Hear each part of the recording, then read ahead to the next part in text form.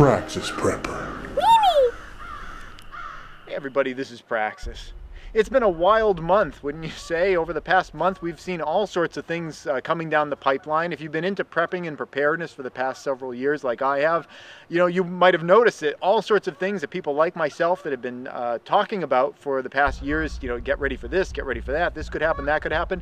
There's a lot of things like that happening right now between cyber attacks, commodity prices on things going up, Canadian geese flying over my head, shortages, cyber hacks, the potential for war between nation states. It just goes on and on. There's a lot of stuff going on right now, and I've seen a lot of my colleagues here, I will call them my colleagues here on YouTube, other people who host prepping and preparedness channels, releasing a lot of material lately about get ready for this, get ready for that, look at this thing happening, look at that thing happening.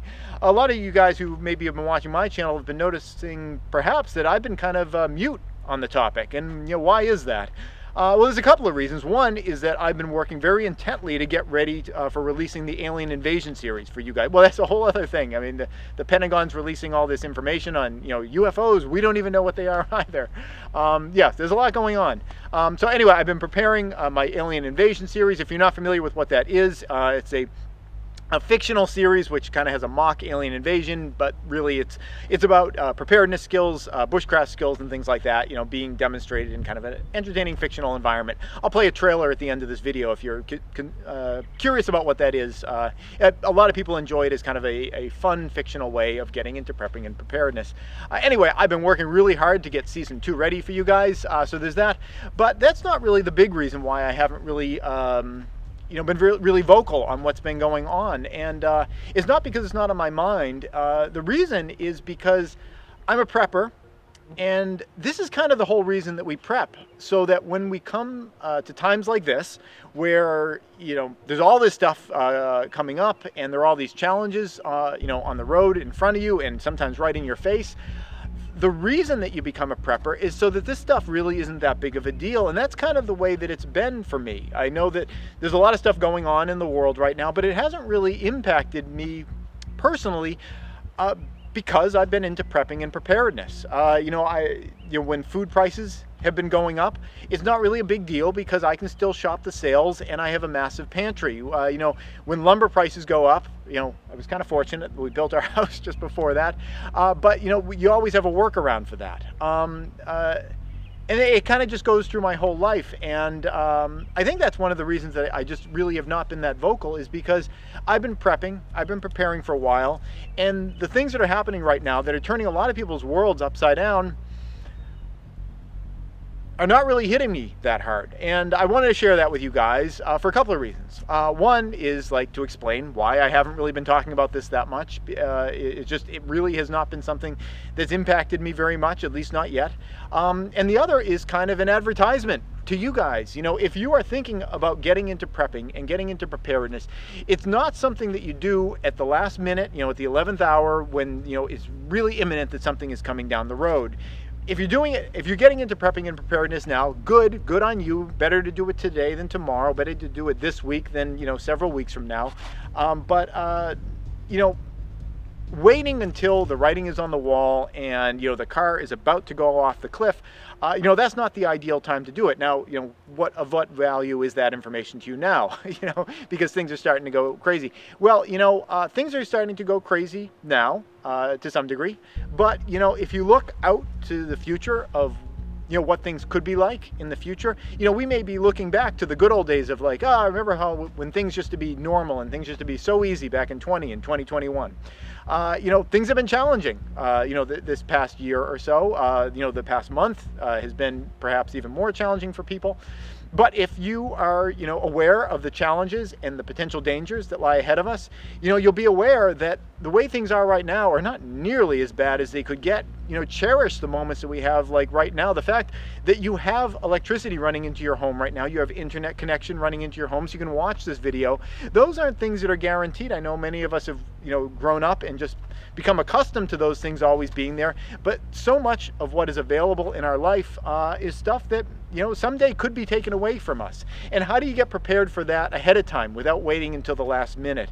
Because for things like cyber attacks and and so many other sorts of circumstances in the world, there isn't that kind of a slow lead up. You know, it's the sort of situation where things are normal on one day and then the next day they're chaos, and it's not always like that. In fact, I've advocated on my channel, you know, many times that the collapse of a society isn't something where one day everything's fine and then the next day everything's in chaos.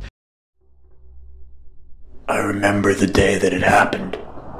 The lights in the sky, the sirens, the moment everything changed. One day you're at the top of the world getting a lap dance from a cartoon stripper. The next, you're eating ashes out of the rib cage of your best friend's burned out corpse. Just to stay alive. Every day now is a struggle. And it all changed in that one instant. It's a slow degrading process where, you know, first, you know, things like your infrastructure starts to fail. Like maybe all the bridges and highways in your area start getting rated, you know, at D level. Does that sound familiar? Maybe some of your public institutions, you know, people start to question them and they start having trouble delivering services. Again, does that sound familiar to you? You know, the collapse of societies is something that happens slowly over time, and you never know that you're in the middle of a collapse of society. You know, the people in, you know, 476, was it I forget, when the Western Roman Empire collapsed finally. You know, people that were there at that time didn't say, you know, yesterday was, you know, the classical period, and now welcome today to the Dark Ages. You know, it's not that kind of a delineation, but there are some things that, you know, can, you know, trip your circumstance from being relatively normal to, you know, chaos. And a lot of those things come down to, you know, our electronic interconnectivity with each other. You know, we depend on that in a great way, and you know, if something like that gets taken away from us, we can go from, you know, seeming like things are like, you know, the price of bologna was so high, or, you know, the price of a 2x4 is like 4 times what it used to be. We can go from that to, you know, something that would be so much worse than that we would, you know, be thinking back to, you know, the days today about like, remember when bologna was like really expensive, but you could totally afford it, and it was actually available at the store, and you didn't have to, you know, hire an armed guard service to get to the grocery store and everything. You know, cherish the moments we have now and use this time to get ready for things. I mentioned at the end of this video I was going to share with you, you know, what I've been doing in terms of that Alien Invasion series. That's a way that you can, you know, if you're not familiar with emergency preparedness, especially if you like sci-fi, it's a way that you can, you know, kind of get wrapped up in some different emergency preparedness lessons. Season 1 is already available. Here's a link if you want to check out Season 1. It is a, you know, if you watch it in its entirety, there's a 6-hour version of it where it's just the entire season all strung out. I also have a 2.5-hour version. I'm going to put links to all these down below. Season 2 is about to come out. It's actually already out and available to people who support this channel on Patreon. It is going to be being released in June, and I figure I mention this right now. I am going to put out the opportunity to release it early if you guys can help me with something.